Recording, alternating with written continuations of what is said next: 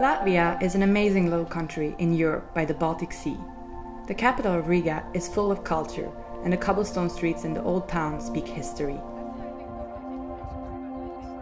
On the countryside, pristine, untouched nature stretches for miles and miles, and its coast offers the longest seashores of Europe.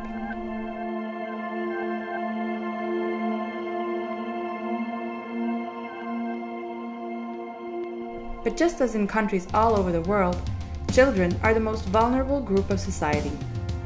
And for different reasons, many children are being abandoned. 109 World set out to spend time with these children, spur their creativity and widen their horizon, while at the same time fundraise in order to provide them with a full 4-year education, preparing for an independent life after leaving the orphanage.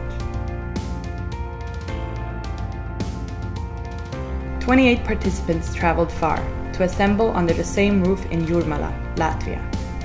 Different, but all devoted to make a positive impact on the hearts of children without that which others take for granted.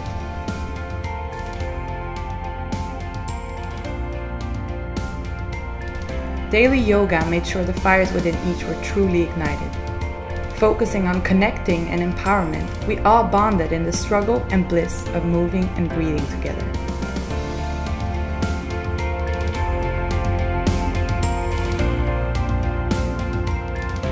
Expressive arts, cooking, yoga and play gave us a platform to communicate, connect and teach each other the importance of unconditional love, the essence of human relationships, the importance of being present and cherishing the moment. We could never have imagined the treasures we would bring back home. These were days to feel things we hadn't felt before, days to see things from a new perspective, to learn what we didn't know we needed to learn, days to crack open.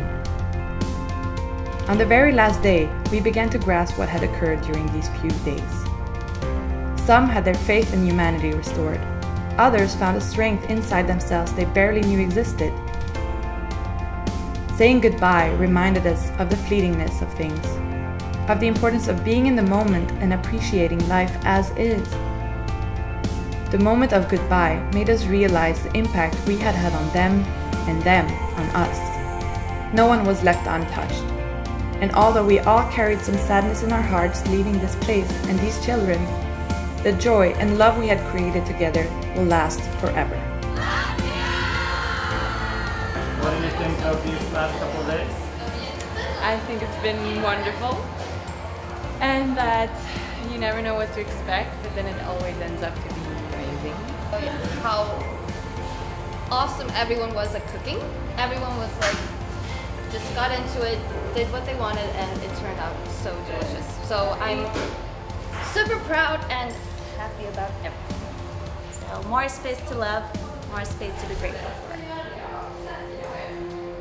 What are you doing? What are you doing? Oh, thank you. Oh, it was amazing. I feel so much love inside of me and with everyone. And it's so nice to spend time with the kids, and it's amazing how close they feel to us after just 2 days. So I really appreciate this moment. Oh, it was cool. I like it soccer to play, street and other games. And I like yoga for today. And art was cool. And did you like the food? Yes, it was amazing. The best part was eating and playing with friends. I think the best thing that we're doing is coming to see it from close. Like, I think you can see and research solutions for these kind of problems, but it's not until you go there. And I think that's the best part of 109, is going there and seeing it with your own eyes, and then it's when you know.